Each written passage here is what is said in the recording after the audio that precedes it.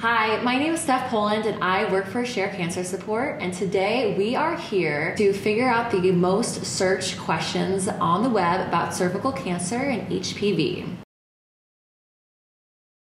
How is cervical cancer detected?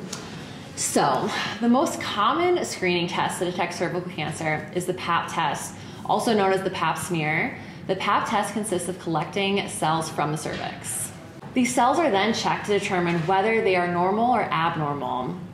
The HPV test looks for the virus, human papillomavirus, that can cause cell changes in the cervix. And the HPV test is also used to screen for cervical cancer. The HPV test involves the collections of cells from the cervix, but the cells are then tested for HPV. The results will come back as either positive or negative, but both the Pap test and HPV test can help prevent cervical cancer or help find it early.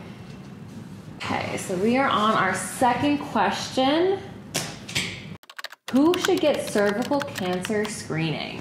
Cervical cancer screening is just truly a really important way to protect your health. It's generally recommended that Pap testing begins at age 21 with routine testing about every 3 years if the results are normal. For ages 30 through 65, talk to your doctor about what cervical cancer screening tests are right for you.